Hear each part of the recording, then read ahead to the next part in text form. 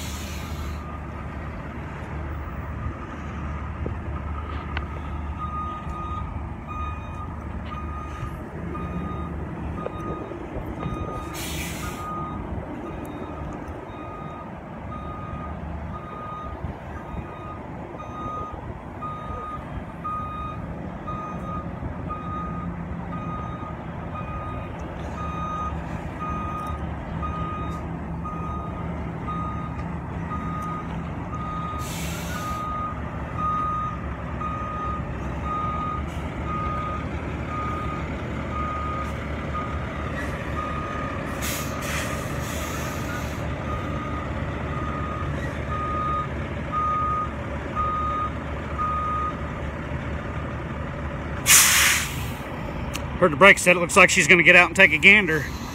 Let's take a look here. Alright, she hasn't reached her rearward boundary yet, which is good.